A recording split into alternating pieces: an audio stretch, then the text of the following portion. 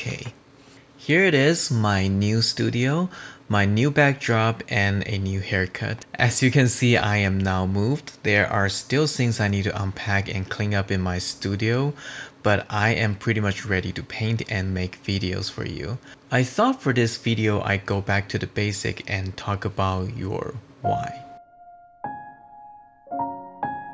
Hey, this is Eric from Cafe Watercolor. I believe the most important question you can ask yourself as an artist is why?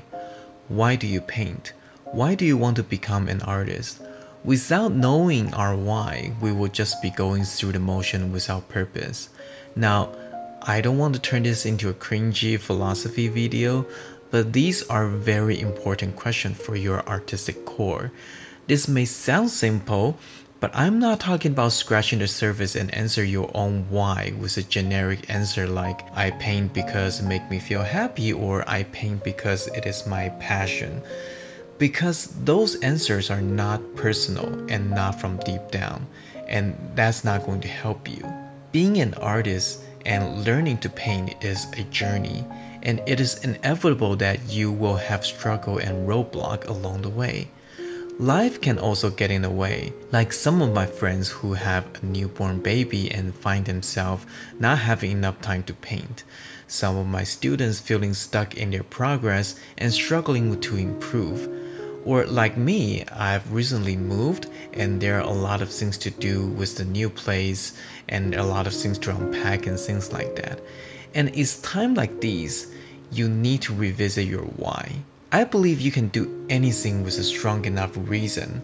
It will motivate you and drive you forward through any difficulties.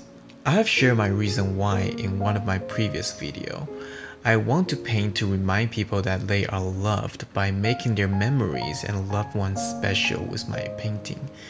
And if I want to do that well, I need to be a better painter. When people entrust me to paint their favorite place and people, I need to do them justice. This doesn't limit to just my client though, but also to myself. If you have followed my work for a while, you know that the person I painted the most is none other than my dear wife. I've been painting her since we were dating back in college, and after 15 some years, I'm still painting her. It is just one of the ways for me to show my love to her and serve as a reminder to myself that I am in a loving relationship and there is someone who accepts me for who I am. And to me, one of the best ways I can honor her is to become a better artist, to paint better portraits of her. So in a way, the reason I become an artist is really quite simple. I am not one of the artists who is constantly trying to pursue a higher meaning of art and want to push the boundary of artistic movement or something like that. I respect those artists who has that kind of passion, but I am just a simple guy who wants to help people to say I love you with my painting. Okay, enough about me. I want you to ask yourself why do you paint? And keep asking yourself why until your answer doesn't change. Your reason could be completely different from mine and that is okay, but it is very important for you to know so when you are feeling stuck and struggle to improve or frustrated about a painting you are doing, you will be able to revisit your why and let it put you in perspective and help you to push through. Figuring out your why is even more important if you are a professional artist or thinking to become one, because your client and audience will want to know that as well. They want to know why you do the things you do before they invest their resources on you and your art. We all like to work or purchase from people who we can trust, whose value is clear and even align with us. Knowing your core reason why is a huge way to establish trust and authenticity to your audience and your clients. We can go deeper into that topic in the future. Now, your why doesn't even need to be about helping others. One of my friends go into painting because it brings her healing. She was at a place where she felt lonely and anxious, and doing painting calms her down and brings her peace. And that is amazing to me.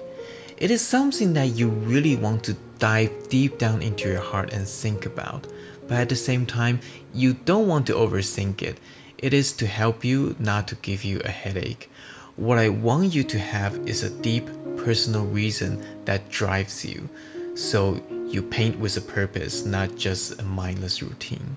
All that being said, I am very interested to hear about your why, so please leave a comment down below and share with us your why. Why do you paint? And let's keep the conversation going. I want to make this channel not just about watercolor demo and techniques, but also about us having an artistic life. Being an artist is a journey, and we are all in this together. If you like this video, if you like what I do, please like and subscribe. If you are new here, I have a lot more painting video for you to enjoy.